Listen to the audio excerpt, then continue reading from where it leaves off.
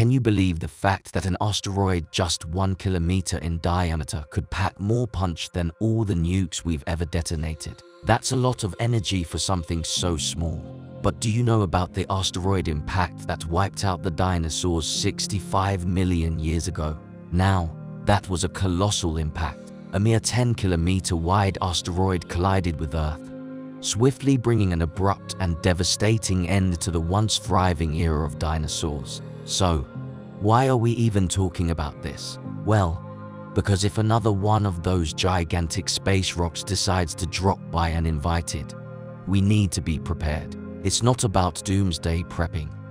It's about facing the unknown head-on. Can you imagine the sheer chaos if an asteroid were headed our way? How would we react? What would happen next? Sure, our atmosphere can handle the smaller asteroids, but what about the big ones? It's a humbling thought, realizing that despite our technological prowess, we're still at the mercy of the cosmos. Imagine waking up one fateful morning to a sky that's not quite right. The sun rises as it always does, but then something feels off. The sky takes on an eerie, red hue, an indicator of impending doom.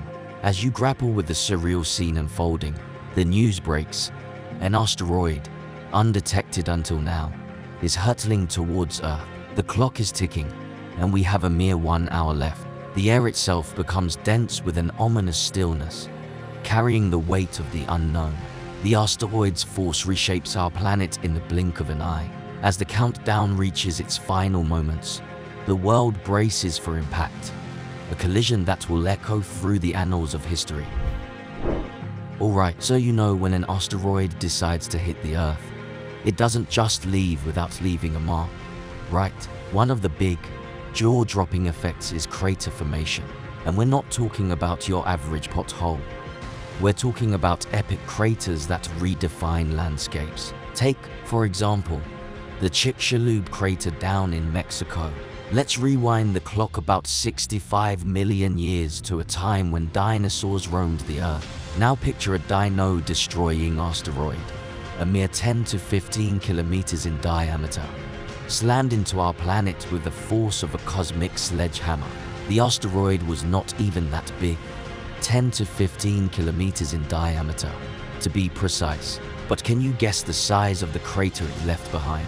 A whopping 180 kilometers. That's like throwing a pebble and getting a Grand Canyon in return. Now, you might be wondering, how does a tiny asteroid create such a colossal dent? Well, when that rock from space meets Earth, it's like the ultimate collision course. The impact sends shockwaves and heat that rearrange the landscape on a grand scale. We all know asteroids are like cosmic speed demons, right? Imagine an asteroid, fueled by immense energy, smashes into our home planet. But what happens when one of these slams into Earth at thousands of miles per hour? Brace yourselves, it's not just about the impact, it's the shockwaves that follow. The energy from that collision doesn't just disappear into the void. It transforms into shockwaves that ripple through our world. Earthquakes, but on a whole different level. Well, believe it or not, they're like earthquakes on steroids. Think Richter scale cranked up to 11.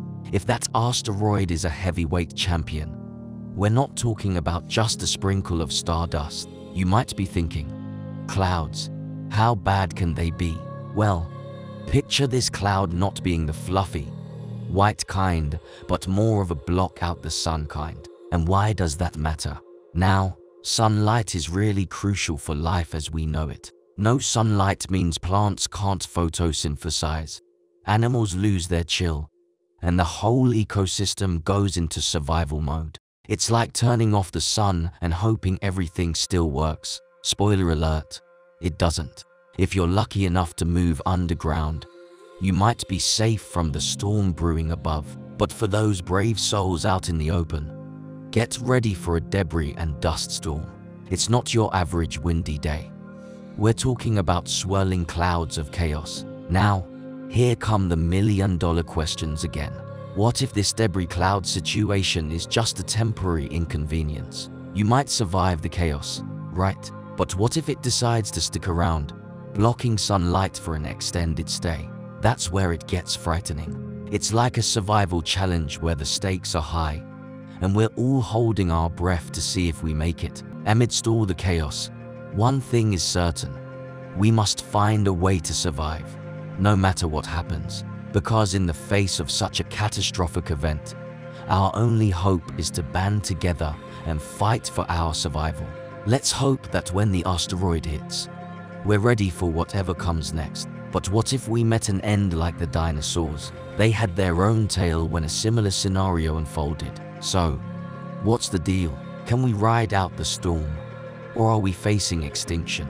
Well, turns out, there are literally millions of asteroids just hanging out in space. But here's the best part. Most asteroids never make it past the atmosphere. It's like the ultimate shield, giving us an asteroid-free Earth experience. And just in case you're wondering who's keeping an eye on these celestial troublemakers, it's NASA. They're like the cosmic security team, scanning the skies to make sure nothing sneaky is headed our way. So, no need to start building asteroid bunkers in your backyard just yet. But here's the thing: we can't get too comfy. While the chances of an asteroid hitting us out of the blue are slim, we still need to be aware of what could go down. Scary stuff, but understanding it is like knowing the rules of a game we hope we never have to play.